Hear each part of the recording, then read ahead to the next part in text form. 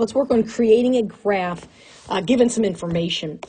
So in this picture, we have a river that shows in blue, and then they look kind of like ellipses. The green pieces, those are bridges. So showing like, these are the 7 bridges.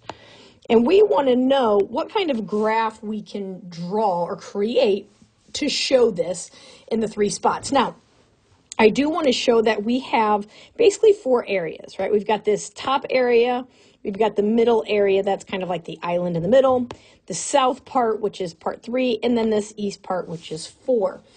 And even though this top part is huge, it's still just one area.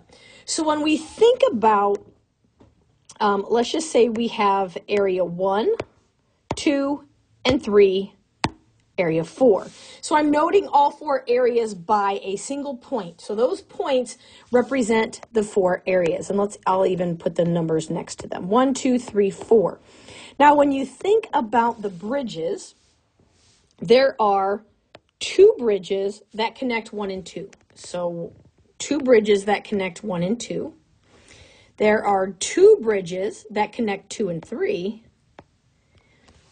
There is 1 bridge that connects 2 and 4, 1 bridge that connects 3 and 4, and 1 bridge that connects 1 and 4.